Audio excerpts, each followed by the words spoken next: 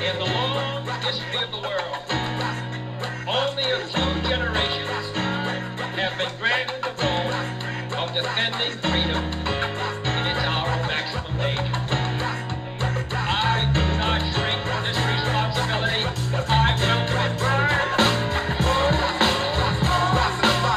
welcome it.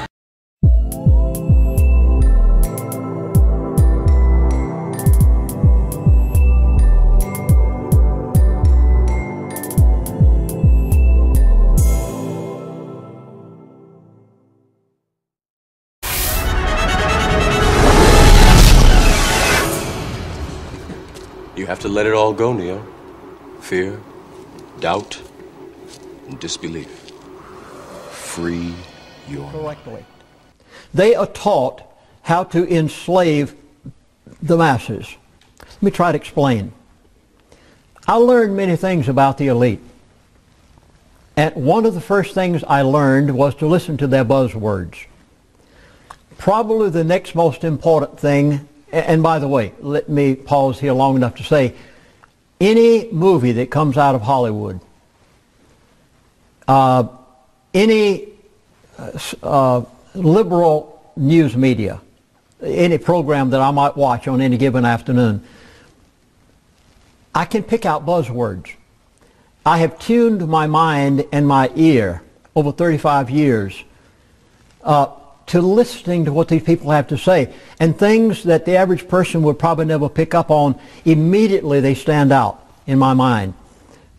The elite, the second thing I learned, most important thing about the elite, they have a code of ethics. Now I know this sounds strange, and especially when it's coming from a man who's been a minister of the gospel for 55 years. But the elite do have a code of ethics. Now, their code of ethics is quite different than your code of ethics and my code of ethics. My code of ethics is the Word of God, the Bible. My Savior is Jesus Christ.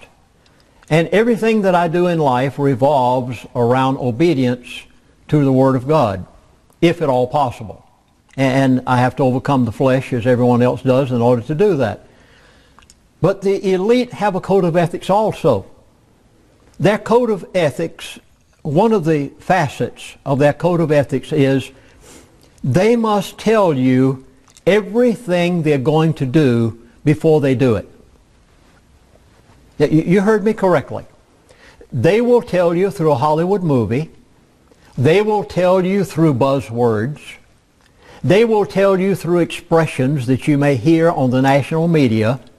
But if you know how to tune your ear to listen to what the elite are saying, you will know everything that's going to take place tomorrow, a week from now, a month from now, a year from now, if you know how to listen to what they're telling you. Many of you remember years ago, George Herbert Bush. Remember, he had been the head of the CIA, and then he was sitting as ambassador to China, and then he came back to America and was vice president under Mr. Reagan, and then he became the President of the United States of America. And he coined an expression later entitled New World Order. Did I understand what he was saying back then? No.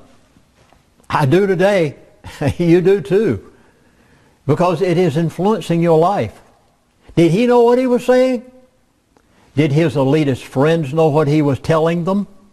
You better believe it. They knew 10 years and 20 years down the line.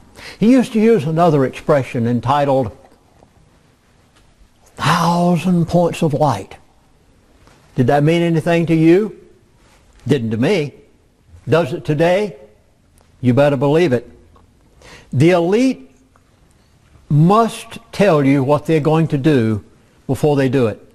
Now, let me give you an everyday one that maybe you've thought of and maybe you've never thought about. Social Security. Did you catch it? They did. In fact, when the Social Security system was put in by Franklin Delano Roosevelt, did he know what he was doing? He was the first socialist president of the United States of America. Did he know what Social Security was? Come on now, what is socialism? Socialism is the exact opposite of freedom. Socialism is your formation of a socialistic, communistic system. Is America a socialistic country?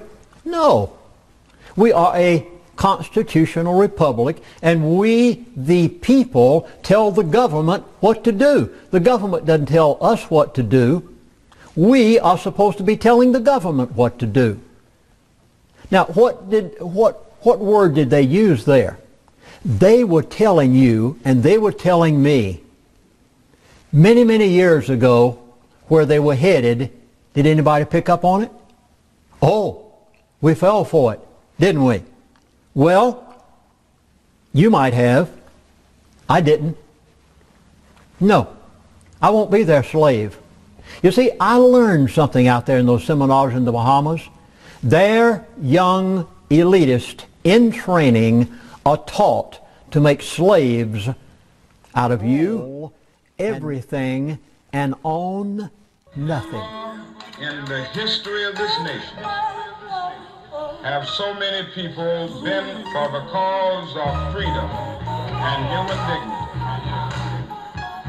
Now let me say this, keep this movement going, keep this movement rolling. Long as we keep moving like we are moving, the power structure will have to give in.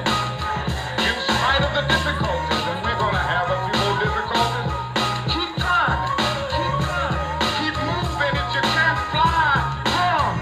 If you can't run, walk. If you can't walk, crawl. But by all means, keep moving.